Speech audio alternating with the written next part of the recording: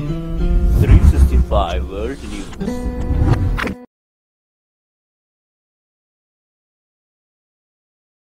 We're going to begin, of course, with that deadly helicopter crash here in New York. That is a live shot of the scene right now. The helicopter underneath those yellow pontoons in the East River. It happened around 7 p.m. last night. A tourist chopper landed right there, flipped over in the East River. The pilot managed to escape. All 5 passengers on board were killed. ABC's Gio Benitez is on the scene with the latest. Good morning, Gio. Hey, George, good morning to you. The helicopter crashed right behind me here in the East River, and it just sank so quickly. That's what witnesses describe. Rescuers desperately tried to help the people inside.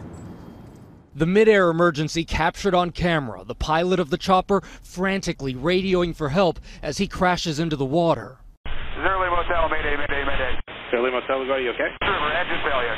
I'm sorry, say again? East River, engine failure. They come a little broken. I say it one more time. It was a mayday call, LaGuardia.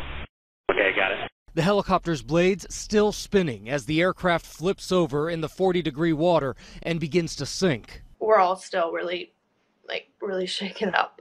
There were a lot of screams.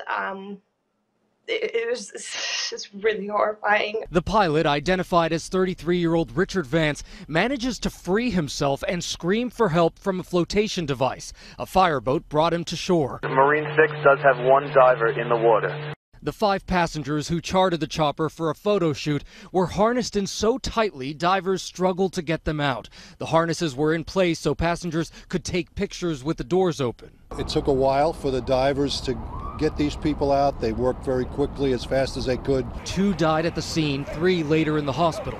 Moments before the crash, witnesses snapped these photos of the chopper flying at normal altitude over the Statue of Liberty. Arina Nazarian tells me that she was having dinner in a high-rise when she saw the crash happen. It headed towards the water at full speed, and then it slowed down.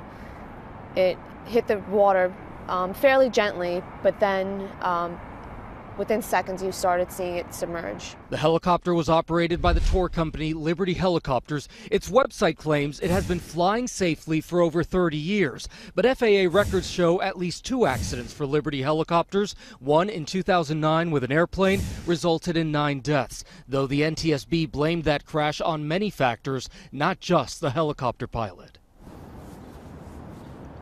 And we are told that the pilot is okay. He's speaking with investigators. The NTSB, of course, is investigating this. They're going to make a final ruling. But right now, officials believe that this was just an accident, George. Okay, Gio, thanks very much. Let's bring in our aviation expert, Steve Ganyard, for more on this. And, Steve, let's put up that video again. Tell us what you see happening here.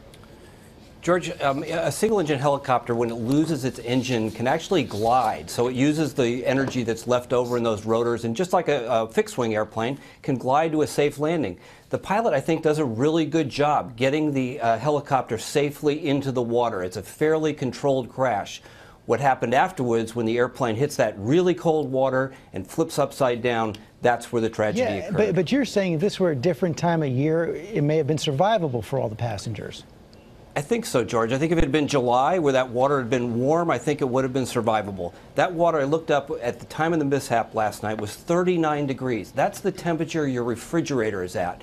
That shock of the cold of hitting in the unexpected crash in the water, and that shock can be debilitating. And so people have this 4-point harness that they've probably never used before. They don't know how to get out of it. You hit the water hard, you have that cold water rushing in, and you panic, and you're not able to get yourself out of that helicopter. But you're saying that's the kind of harness that military pilots like you would be trained to get out of. One of the reasons perhaps the pilot was able to get out.